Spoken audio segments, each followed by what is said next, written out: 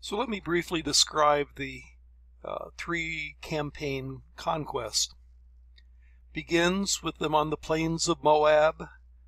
They cross over to Gilgal, where they circumcise the males who had not done so as a way of rededicating themselves to obeying the covenant. And then they will come to the city of Jericho. Jericho is taken.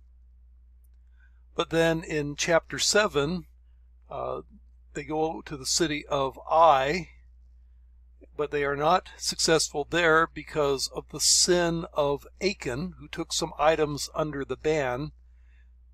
An item under the ban means that it's dedicated to God for destruction. If you can destroy it, you burn it. If you can't destroy it, like a precious metal, then it's dedicated to the sanctuary. Achan and his family took these things. They were found out by Joshua, who God by lot figured out who it was, and he confessed, and they executed him. And then they take the city of Ai, having dealt with sin in the camp. But then they go up to the city of Shechem, where they renew the covenant across from Mount Ebal.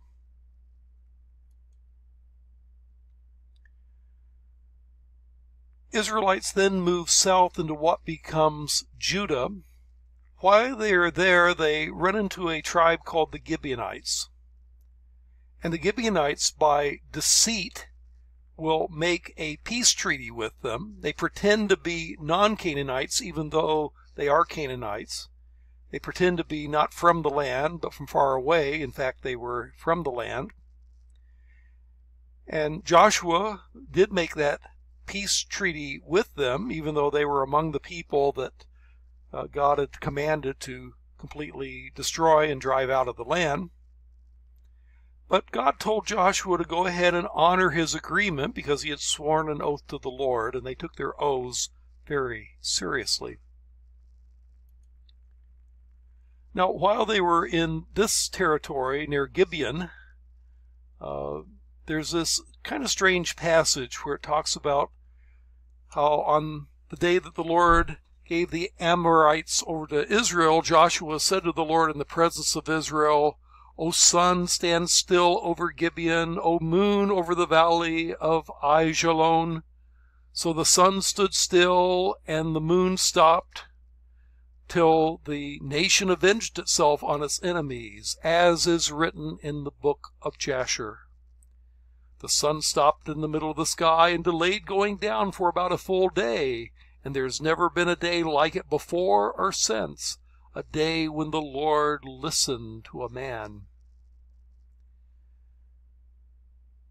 Now, this has given rise to the question of, well, it looks like there's a long day where the sun stood still. Now, occasionally you'll see on Facebook or internet or some other means, they claim that Joshua's long day has been found by NASA scientists. You can ignore that. It's an urban legend. There's no factual basis for it.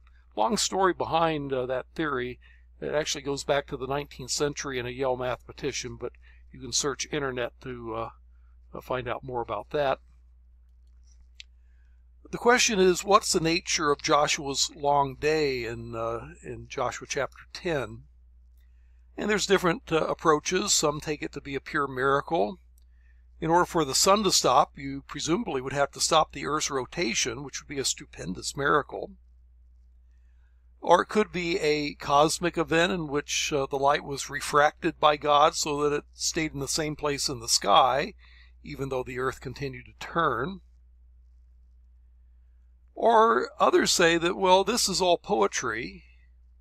It's actually a quote from the book of Jasher, which is one of the sources used by Joshua. And it could be hyperbolic.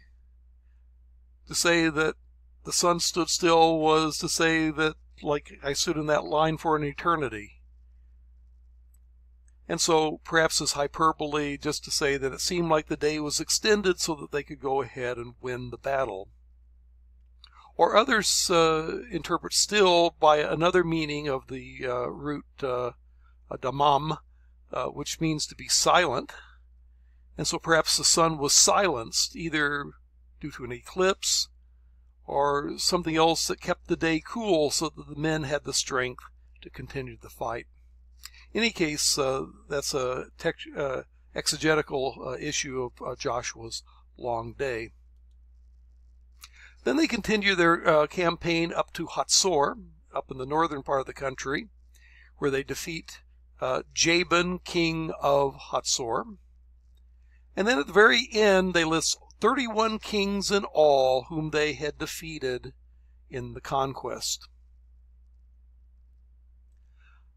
The next section of the book is the division of the land, where each tribe received its portion. The only exception is Reuben and Gad and half of Manasseh chose to stay east of the Jordan River. Technically, that is outside the Promised Land, but they got an agreement to stay there rather than to go in. The other tribes could have more. But the point here is that God is keeping his promises of giving them the land. Now they are actually in the land and beginning to divvy it up. Chapter 22 deals with those 2.5 tribes of Reuben, Gad, and half of Manasseh. And there was a controversy in chapter 22 because they built an altar there, what the other tribes at first saw as rebellion against their worship at the tabernacle's altar, and so he has to deal with that problem.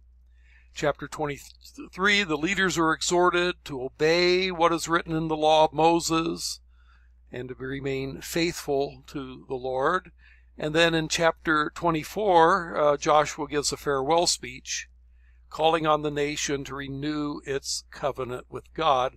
That again occurs at Shechem, the same place where they built an altar of stone in Joshua chapter 8 in fulfillment of a command that's in Deuteronomy. And they call on Israel to renew the covenant, which they accept. Just a little bit of the famous line in this exhortation.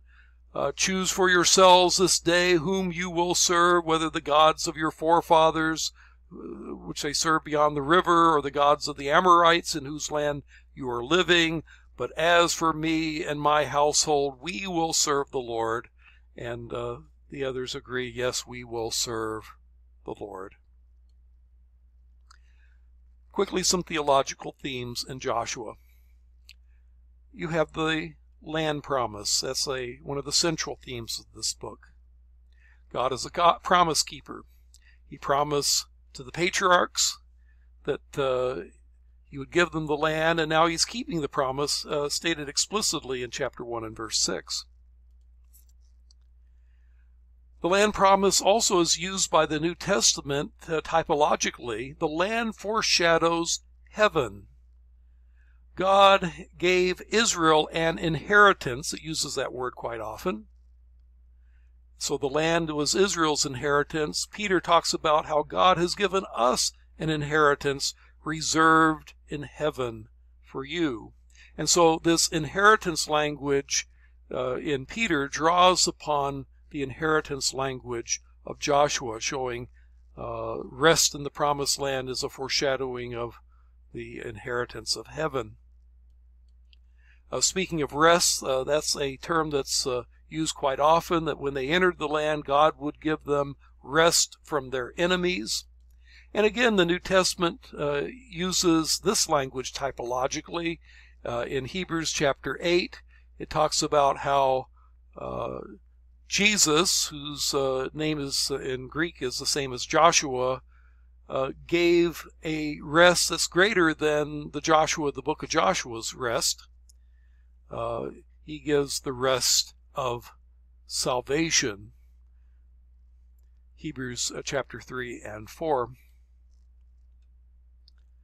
The covenant and the covenant blessings and cursings. Joshua is exhorted to obey the covenant stipulations in order to be successful.